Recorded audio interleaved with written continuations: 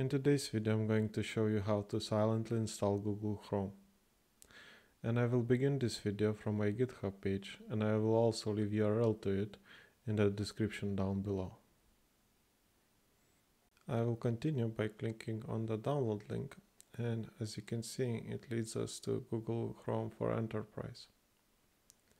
And this is kinda important because you cannot use the regular Chrome installer with tools like Group Policy or Intune to install it to multiple machines, because the regular installer installs only on the current user. That means the user that installs it is the only one who is able to use it.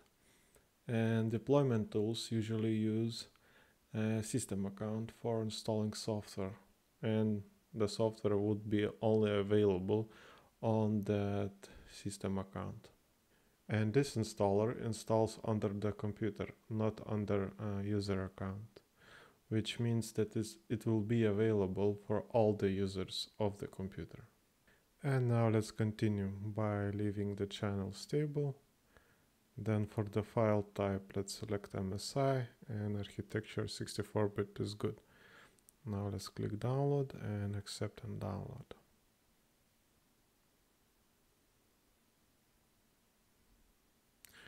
And we can also continue by running command prompt as administrator.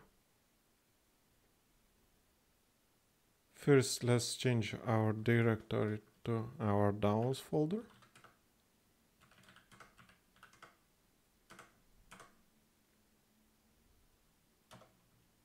And as you can see here, we have our installer. One thing that we can do is to check if there is some type of built-in help. And because this is a standard MSI installer, it has a very helpful help menu here, where you can find almost everything, almost all the information that you need for logging or silently installing the software package. In this case, we will use for display options Q and N, for quiet and no UI, and I think also we will add no restart just in case. Okay, let's close the window, and I will just, in the beginning, I will add cmd/c and then the file name.